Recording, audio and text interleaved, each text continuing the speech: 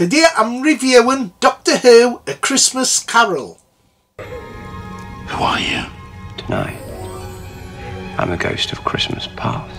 Mrs. Mantovani will be looking after you tonight. Doctor Who, A Christmas Carol was broadcast on the 25th of December 2010 and stars Matt Smith as the Doctor. It was directed by Toby Haynes and written by Stephen Moffat. There was also the showrunner. Music by Murray Gold and runs 60 minutes. It's inspired by the Charles Dickens novella called A Christmas Carol. Stephen Moffat was a fan of Dickens and says he enjoyed writing the special. The episode sees the acting debut of Welsh singer Katherine Jenkins, who also sings in the episode. It was watched by 12.11 million people, and that was the second most watched programme of that day and the fourth highest ever for Doctor Who. The special got positive reviews. Arthur Darvill's character Rory becomes a regular companion in this story. So this is Doctor Who does Charles Dickens. In the episode, a spaceship with 4,000 people on board has been caught in a cloud belt. The Doctor lands on the planet below and meets Kazran, played by Gambon, a man who refuses to control the cloud layer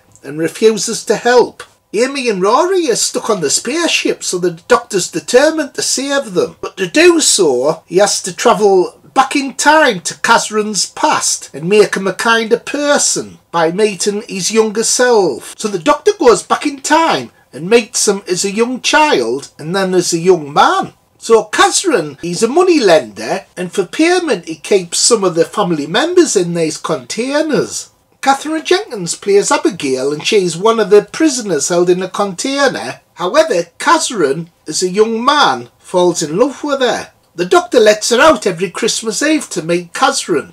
However, there's a massive twist. Abigail tells Kazran that she's only got one day left to live, so she can only be let out of the container one more time. And she whispers this to Kazran. And when the Doctor suggests he visits him next year to let her out again, Kazran won't tell the Doctor that she's only got one more day to live, so he just makes on his sicker all his visits. So I thought that was a really emotional idea, that she's only got one more time to get out of this casket thing, and the Doctor doesn't know. He just thinks Kazran's a miserable bastard. Ho bloody ho!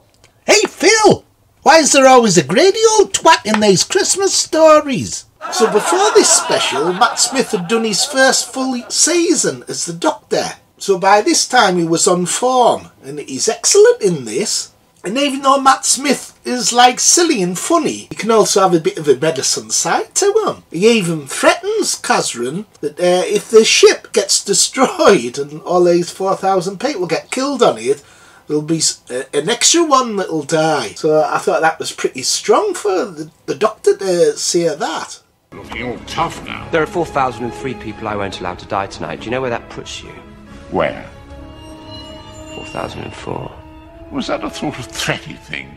And for him to actually go back in time to manipulate Kazran's whole personality by visiting him as a child and then as a young adult, like an unusual thing for the Doctor to do. And it's a really clever script by Moffat. He really does inject a Christmas Carol into this story, because Matt Smith's Doctor, he even says, I'm the ghost of Christmas past. And Amy, who's set on the ship, she comes down as a hologram, and she's like the ghost of Christmas present because she's in danger of the ship exploding. And the ghost of Christmas yet to come is Kazran himself, because the little child gets to see what he's going to turn out as. So all three ghosts are kind of like put into this story. So I thought for a Christmas special this was one of the best. The only trouble with Christmassy type of stories that Doctor Who does is you can only really watch them in December. It'd be a bit weird if you watched this during the summer. And Matt Smith's Doctor's got a lot of time in this to shine, because Amy and Rory are stuck on the ship, so they're kind of like left out of this story. What are you wearing? Bloody hell, Amy Pondresser's a bloody police woman. That bloody Rory's bloody lucky bugger banging her. I thought Katherine Jenkins was really good, considering this was the first acting performance she does. She also does some singing that's okay, if you like that kind of opera type of singing. Hey, bloody hell, what a bloody awful bloody singer. And they bloody eggmuffs. Anyway, if I had my own way with her, Phil, she wouldn't be able to bloody sing. There's also some shark effects that I thought were a little bit over the top. I didn't like them. However, Murray Gould's music's incredible in this. It's one of his best. And it really heightens the emotional impact of the story. I also like his little action theme that he does during the Matt Smith era. That's really good music. So Doctor Who's great at doing these emotional storylines where sad things happen. So this is one of the best Christmas specials, and Matt Smith's performance as the Doctor's great. His Doctor's really good. It's becoming one of my favourite Doctors. And Stephen Moffat is a much better writer than Chris Chibnall, and you can tell by watching this. Mix and Charles Dickens with Doctor Who, that was really well done. Out of 10, I'm going to give this 9. 9 out of 10.